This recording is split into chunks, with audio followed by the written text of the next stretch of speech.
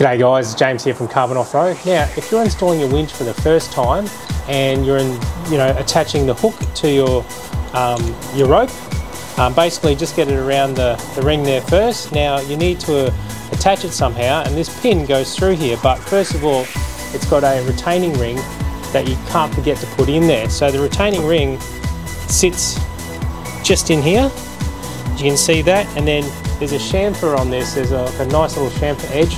Put that in first and push him down, and it'll hit that hammerlock ring. So from there, grab your hammer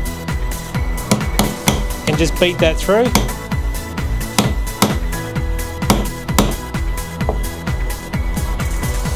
Maybe I have to hit it a bit harder. Oh yeah, got to hit it way harder. So just, and watch your fingers as well.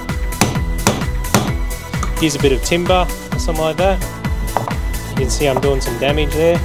That's okay, it's an old bit of timber. And bash him through.